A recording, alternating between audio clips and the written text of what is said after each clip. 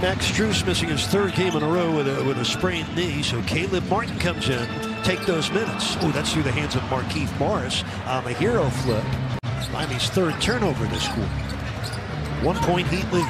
Minute 20 to go in the first. Clarkson zigging and zagging and losing it to Morris. Gobert pitching. Clarkson firing. And Kyle Lowry comes away with it. On the Utah side. If Gobert's on the floor, Bam is going to be there to join him. Another Jazz foul here, their second of this quarter. The pick and roll, diving to the basket, maybe going over the top of Rudy on some lobs. 7 points for Hero, a turnover for Clarkson. 11 word for 5 seasons with the Utah Jazz, 1 year in Miami as Clarkson bombs away and misses. It's not the second half yet. A major stat right now, 11-3 Miami. Yes. Clarkson. Where he shoots that fadeaway. Clarkson over Morris, gets that one to drop. Jordan Clarkson, he'd been dynamite in the second half of the first 4. 1 for 5 now and getting called for that foul right now on Tyler. But 3 on the shot clock.